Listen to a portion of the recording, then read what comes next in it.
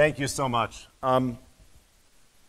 Because all this stuff is coming at us, because there are so many new technologies, new ideas, because every day somebody new comes along and says, everything you thought you knew is rubbish, we're changing the world. I think it's important always to keep coming back to what we really know, and to what we can really be sure of, and to great ideas that are out there that are still going to be great ideas, even if some of them are not patented. And so I want to bring us back in this talk to stuff that we know matters and stuff that we know we have to deal with wherever we plan cities. So, if you know my shtick, you know this question. How many adult elephants will fit in a wine glass? Notice the feeling of certainty you have about your answer to that question. Notice that that certainty is pretty impervious because it's pretty inseparable from the basic idea of an elephant and the basic idea of a wine glass, that the answer to this question has to be what it is. Now, my friends in the big data world will come at me now and say, how dare you just insult, how dare you just claim that you know how many elephants would fit in a wine glass? Where's your study? And we could take some wine glasses down to the zoo and actually do this experiment, but we don't. And the reason we don't is that we know we are in the presence of something called axiomatic certainty. Now think about this question. In 2050, how many adult elephants will fit in a wine glass? Feel your certainty about that. Congratulations, the future is so uncertain, but you just made a prediction. Pretty darn solid prediction about what the world of 2050 will be like. How did you do that? How could you be so sure? So, the answer, of course, is that this is geometry. You recognize this statement as an example of a general principle that objects do not fit in containers that are smaller than themselves. And you recognize that the world is unimaginable if that were not true. And so we feel pretty darn sure about this to the point that you probably couldn't even get a grant to do the proper study of taking wine glasses to the zoo. Philosophers would call this axiomatic certainty, which is a fancy name for a thing that is basically impossible to doubt because it is intrinsic to the very most basic concepts of reality. Concepts of reality, by the way, that have been very well tested through evolution. Organisms have survived and prospered precisely in part because they are clear that large things do not fit in small containers. Pretty certain stuff. So now, with apologists to all of the brilliant technologists in the room and the brilliant things they have to offer, I want to gently suggest that one thing that technology is not going to change is geometry. So you've all seen this image. This is a bus. And this is how much space it takes if 60 people go down a street using a bus. This is how much space these same people take if they are in private cars. And this should remind you of elephants and wine glasses, shouldn't it? There are only so many cars that fit in a street. And then the street is full, and then nobody else can move. Now we can talk about technological innovations that could transform this. And so here's what the world looks like when everybody's in Uber and Lyft. Except, of course, it's a little bit worse. And I had a great exchange on Twitter recently with Andrew Salzberg of Uber, and let me just try to lay it out. Mathematically, the immediate fact of people getting out of private cars and into Uber and Lyft is that the car no longer has to be parked, but it does have to drive from one job to another. That driving from one job to another is new vehicle miles that we did not have when we simply drove our own cars to our destinations. So what Uber and Lyft is immediately doing, mathematically, geometrically, right away, is reducing parking demand but increasing demand for lane space. And so it should not surprise us that we're seeing it correlate with increasing congestion in a lot of cities. Now, you can then make a psychological or secondary argument about, yes, but this will change people's attitudes toward cars. It will make vehicle ownership patterns different, that may help down the line. All great. But those are psychological arguments, and those are ephemeral, extremely doubtable compared to the absolute certainty we have about what's going on geometrically, what's going on spatially, which is that, yes, Uber and Lyft have to drive from one place to another, and from one job to another, and that's more vehicle miles than when we drove our cars ourselves. Now, here's what it looks like with driverless cars. But this is also much worse than it appears because of a phenomenon that you may have heard called induced demand. And I don't tend to use that word with the general public because I want to make it clear how brutally obvious this is. Induced demand is the principle that if you make something easy, people will do it more. People will drive more if they don't have to deal with the hassle of driving.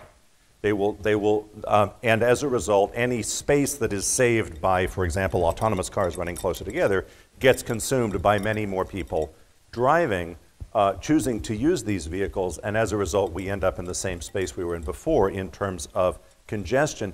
It's important to understand what induced demand is. It sounds like economics because of the word we used. It's biology. In fact, it's absolutely axiomatic biology. I defy you to doubt it.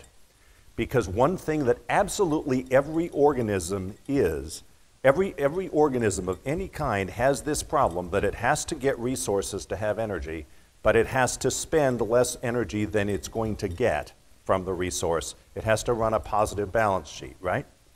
So of course an organism is going to get its resources in the easiest possible way. Of course. And what's more, secondary induced demand, when a resource is abundant, organisms reproduce around it. Like when you build a new highway and Walmarts and hotels and subdivisions grow around it, just like barnacles on a rock, right? It's in the presence of a resource the organism reproduces until it exhausts the resource. So the biology tells us that the exhaustion of the resource is ultimately where it ends up always. That's how biology works. You get to near exhaustion of the resource, and then you stop growing, and then that's your reality. So you have to presume the exhaustion of the resource, which is why running cars a little closer together doesn't make me feel better about the future of cities. Which is why I think we're going to end up with the driverless bus and the driverless train, assuming we have driverless technology, L5. It's a simpler problem than the driverless car. It goes far fewer places. And of course, we've had driverless trains for a long time. Vancouver has been running them in service for over 30 years. Now, the reason this is hard to focus on is that people are always asking, how does it all fit together? Show us the picture of how everything fits together in 2030 or whatever. What's the city going to be like? And I want to say, no, do the opposite. It's fun to visualize the future as all this comes together, but if you want to make clear decisions for your community, you have to think about the pieces separately because they're remarkably separable. There are 4 big problems of urban transportation. There's the problem of communications, info, when and where needed, for which the solution is in apps and information technology, and this has been absolutely transformative for transit. The quality of information we now have about where buses are and what they're doing. There are problems of emissions and the efficient use of energy, for which the solution is going to be electric vehicles. There's a problem of the efficient use of labor and safety, for which the solution is going to be autonomous vehicles. And unrelated to those, independent of those, there's the problem of the efficient use of space in dense cities, for which the solution is going to be big vehicles. Actually, there are 2 solutions. One is for people to share rides in big vehicles, and they have to be big because we need lots of people to share rides in a dense city. Or you have to travel using a vehicle that's not much bigger than your body, a bicycle or a scooter. So those 2 things are actually very complementary. And by the way, they specialize in different trip distances. Transit is a little more specialized toward a longer trip distance. So it all works together. But one of my problems here is that this fourth idea, the big vehicle that's capable of serving lots of people in very little space, it's not patented. There aren't huge public relations budgets out there promoting the basic idea of big vehicles carrying lots of people on fixed routes. We take it for granted. We think of it as old, which is just to say that, yes, indeed, it wasn't invented in the last 10 minutes. It's not patented. but that doesn't make it a bad idea. It makes it an essential idea. In fact, I think it's one of the great ideas in the history of transportation, one of the 3 or 4 greatest ideas of all, because it is a geometric solution to a geometric problem. And when we understand our problems geometrically, we understand them the way we understand elephants and wine glasses, and we are really, really sure about that. There's nothing wrong with empty buses. This is a common thing I hear all the time. All those empty buses that look so wasteful. No, operating cost is mostly labor, therefore it's efficient to have a bus that's too big rather than too small. A transit agency that is running buses with lots of empty seats is being smart and efficient with your tax dollars. It's much worse to try to run a small vehicle that then gets overloaded. You have to pull out another vehicle or whatever. Now, the real challenge, the biggest challenge, and what I do most of the time is help cities think about redesigning bus systems. And the first thing we have to do is have a conversation about what you're trying to do.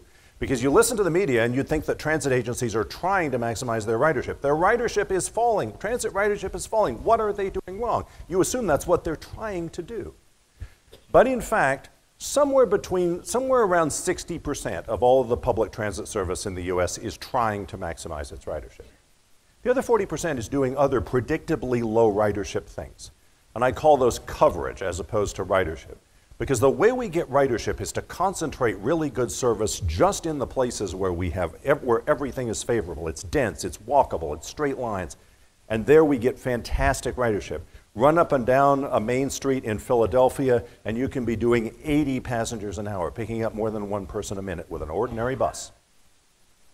But a high ridership network, is one that has chosen its customers. It's chosen which markets it will enter, so lots of other people don't get served.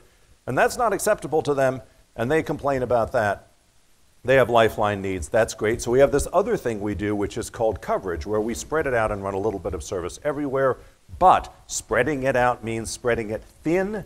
As a result, we don't have very good frequencies in those places, so not many people ride. So we have predictably low ridership services. Don't let anyone tell you that the low ridership of a transit service means it's failing. It may mean it's doing exactly what it was designed to do, which is a non-ridership thing. Now let me ask you another big question. Do human beings value freedom? And now how about this question? In 2050, will human beings still value freedom? I feel pretty sure about this one, and yet it's not geometry, obviously. We're talking about human beings. Why do I feel so sure about this? Because it's biology. Mammals, birds, reptiles, even insects, everything that's remotely related to us or remotely like us in the way of an animal need to move. Going places is intrinsic to how they live and how they survive and whatever joy they experience. They need physical freedom. They need the ability to go places, and they'll experience its absence as bondage or death. This also, by the way, is history, legend, and literature, and one of the reasons you should hire literature students is that they will constantly be pointing out when some conversation you're having is actually a conversation that people have been having from the dawn of time, which is helpful perspective. And freedom is part of a human story that you can track as far back into literature and legend as you want to. So what is physical freedom? It's this idea. If you can't go places, you can't do things. Therefore, your ability to go places is intrinsic to your freedom to have choices and opportunities in your life. It's a way of talking about transportation that makes it clear it's about something much bigger than transportation. It's about what you will be able to do in your life. Because where you can go is what you can do when we're talking about any kind of freedom other than the ones you can exercise on the internet. So here's a hypothetical person. My friends at Remix call her Jane. This is Ireland, so I think she's called Fiona, but in any case, she's a hypothetical abstract person who's been plunked down in Dublin, Ireland, happens to be next to the university, but I could plunk her down anywhere. And in the existing transit system, that's where she can get to in 45 minutes on public transit plus walking. So if she doesn't own a car and she chooses to rely on public transport or is in the financial position where that makes sense for her, this is the wall around her life, just like the wall of a prison. Outside this wall are jobs she can't hold, schools she can't go to, people she probably won't meet. So if we make this bigger, as we're proposing to do in a network plan that we're doing for Dublin right now, she has more freedom. We are liberating her, quite literally. And we can show exactly what that is. We can show that Jane at that location can get to 95,000 more jobs, 43% more jobs. That's 43% more opportunity.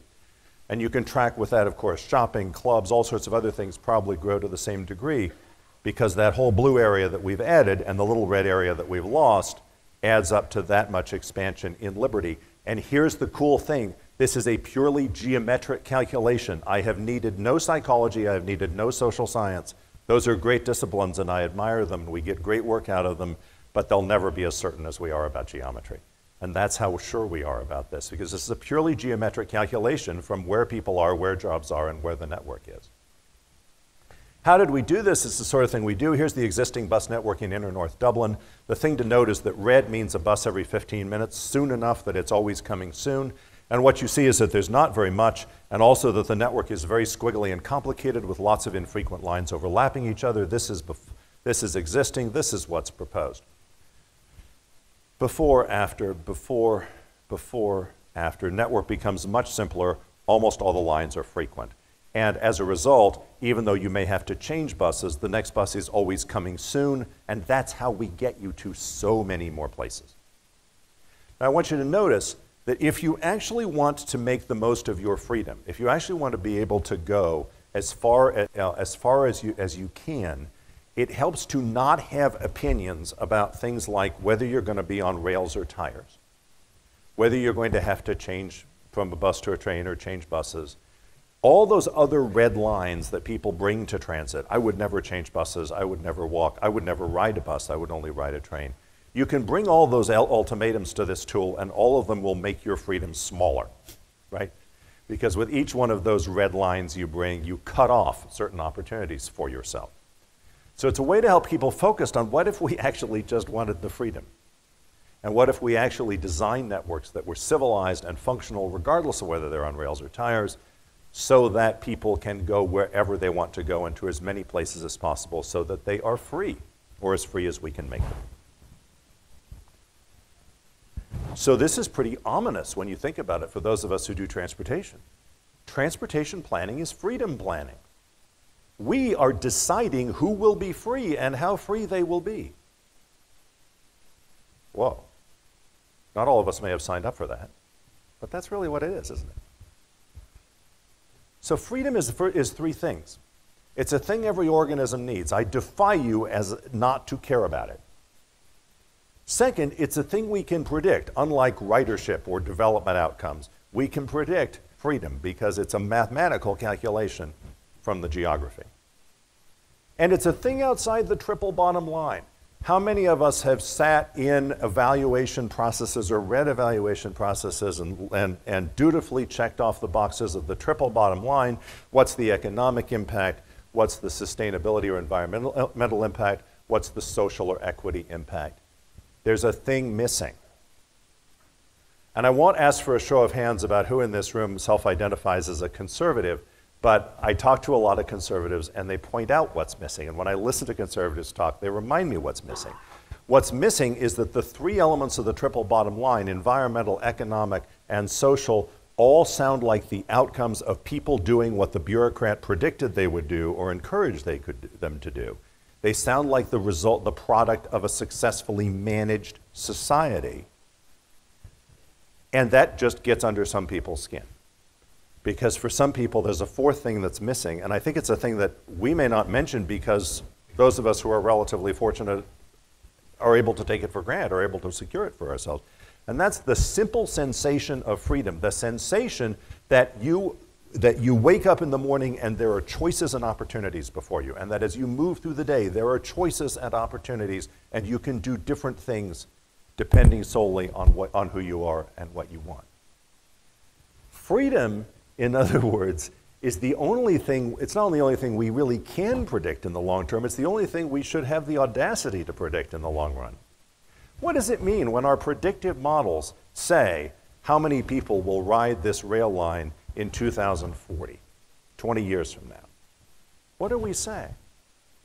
Well, the only way we predict human behavior in the future is to look at human behavior now. So we have to assume as a baseline assumption that human behavior doesn't change. In other words, we have to assume, young people, we're assuming that when you're the same age that your parents are now, you will behave exactly the way they do, right? Because our prediction of how you will behave in 2040 when you are 50 is based on how your parents are behaving now when they are that age. We have to assume that you are a copy of your parents, that we live in a completely deterministic process where children never innovate, where children never do something different from what their parents did. It's not a very good assumption. Freedom, though, freedom is something we can predict. So here's the thing. The key feature about a city is that freedom has to be shared. And this is so different from the rural experience of freedom.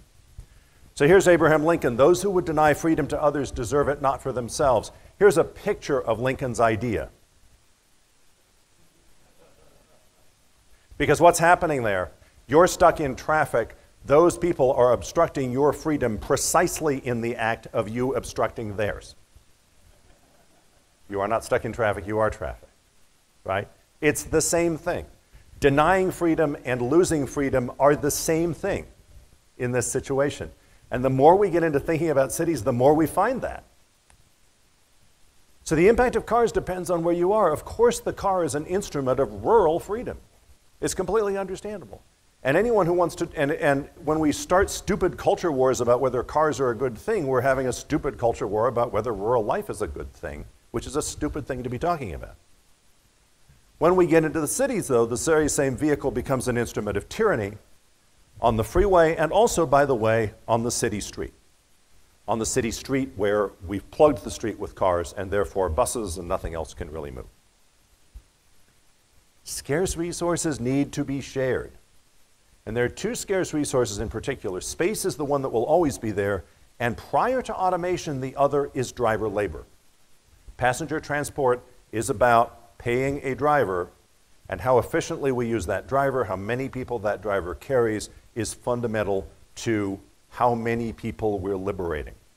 Again, an ordinary city bus driving down a street in a typical two-story mature city like Philadelphia can pick up 80 people an hour. Keep that number in the back of your mind and think about how other options out there compare to that. So the key to urban freedom, I'm sorry, is still the old unpatented but brilliant idea of the fixed route network. Because the rigidity of, have you heard, oh, those rigid fixed routes, those are the results of rigid minds, and the new world is all about being flexible? Doesn't that sound great? Total nonsense. It is the rigidity of the fixed route that gives you so much flexibility. It is because you have a network of fixed routes that are always coming soon that you can walk to one of them and navigate through that network to go wherever you're going. And it's a good thing that the thing is rigid. It's a good thing that it's doing the same thing tomorrow as it did today. Imagine life as a motorist if the freeways were completely different every time you got out of the garage. No. We like the fact that it's rigid. The fact that it's rigid means we can learn it and navigate it and go where we need to go, while also using a service that is spectacularly efficient, as fixed routes are. The other great thing about fixed routes is that they can scale. As we all know, one of the problems with cars is that the more we use them, the less they work, right? Because as we get more and more cars, we get in each other's way and it stops working. The more we use transit, the better it works, because it's very easy to keep scaling up the fixed route, keep adding frequency. Eventually, you turn the fixed route into a bus rapid transit line or a rail line.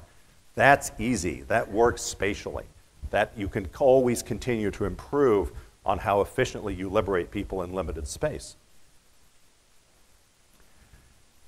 Now I want to bring in our developer friends in the room, our land use planner friends in the room, and ask this question. What if we helped people choose freedom? Because people have a free choice, and they're free to choose things that will in some way limit themselves, but they should choose that consciously. So 10, 15 years ago, my developer friends were telling me that the key to urban redevelopment is that there have to be railroad tracks in the street, and that the presence of railroad tracks in the street and a vehicle coming along them now and then is an indicator that will trigger lots of people wanting to live there, will trigger redevelopment. And my question at the time, and my question still is, What if instead you showed them where they could go from there and sold that? What if we sold them not the presence of a symbol of transit, but the actual ability to go places and do things if you locate in this place? I think almost everything that is wrong with land use in America could be fixed in a fundamentally conservative way, that is, say, allowing everyone to make their own informed choices, if everybody was forced to look at a bunch of blobs of access, a bunch of blobs of where you can go. Here's where you'll be able to get to by car. Here's where you'll be able to get to on transit. And oh, by the way, unlike cars, transit can continue to work as the city grows denser. What if we could just make those informed choices? And that would mean, too, that we have to recognize the opposite, recognize landscapes of tyranny. Now, it's not tyranny if you chose this for yourself, and I respect people's right to choose this for themselves, but it is tyranny if you choose it for them. In Chattanooga, Tennessee, the Social Security office recently moved from a location in a shopping center next to a transit center to the end of a cul-de-sac in a business park. The clients of the Social Security office were not invited to comment on the fact that they would now have to spend all day getting to the Social Security office, when before they could just stop by there while they were doing their shopping. Because the transit agency is now being bullied to run a bus up the hill to this cul-de-sac and back, but it can't afford to do that very often because it's a terrible geography for transit. And essentially the transit agency, the taxpayer, is being asked to bail out the Social Security agency for the impacts of its money-saving decision, which was to put its office where the land was cheap because the access is poor. And of course, it's its clients who are the ultimate losers from those decisions, and I see that happening all the time. But here, what's this? This looks like a perfectly nice new urbanist town center, doesn't it? Trees, street lamps, high-density housing. But it's here. It's in a massive cul-de-sac neighborhood on a hilltop in San Jose, California. And that means that despite its density, it's never going to have really good transit service, because what really good transit service does is run in straight lines. And it's prohibited us from running in a straight line that lots of other people will find useful. So it's going to have to rely on cars, on Uber, Lyft, whatever, but whatever it is, you're going to get in it and you're going to drive down the hill and you're going to get stuck on that freeway. Because that's intrinsic to having built high density, therefore lots of demand, lots of traffic, in a place where transit, the most effective way of liberating people at high density, cannot function. And I'm not going to tell you to stop building this, but I would appreciate, but we would have a better world if people could be talked through that and understand that when they make these location choices. So to sum up, I want to come back to the certainty we have about elephants and wine glasses. What do we know the way we know that? Because the thing I want you to take away is the certainty, are some things that we are as sure about as we are sure about that. It's that in a city, we free ourselves only by freeing others. As we've seen on the freeway, seeking freedom with cars imprisons ourselves, imprisons others, and those are the same act. So it is only by liberating others that we liberate ourselves, which is exactly what incredibly effective fixed route transit does in cities. Particularly, we have to share space. And here's the moment when I have to say to my friends who are coming and telling me what customers want, what the next thing is, what the trend is. Yeah, I know customers want a direct ride from their doorstep to the doorstep of their destination. I would like Santa Claus to exist too. I would like the Tooth Fairy to exist. In the adult world, we have trade-offs and we understand that there are limits, because we understand that even no matter how many customers want to be able to put an elephant in a wine glass, it doesn't mean we can. So there's always it's always not just what the customer wants, but what there is room for. And quite honestly, if what you want is more than your fair share of space, or more than your fair share of driver labor, then by all means pay the private sector for that. And then by all means let's organize our streets so that The buses can get through. And then there's room for you if you want to pay more to have something like that, and you can fit it down the street, go ahead.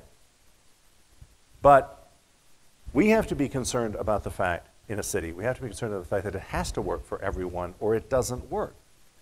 Force a low-income person to drive a car, and that, by giving them terrible transit, and that puts their car in front of you, blocking your Lexus in traffic. It becomes your problem. That's a unique feature of the city. We must share space. We must share driver labor, pre-automation. And we must help people locate for freedom. We must help people see and choose freedom when they locate. And I would love to live in a world where that's ultimately what the real estate and development and land use worlds are doing, is helping create cities where we can each be free because we are all more free. Thank you very much.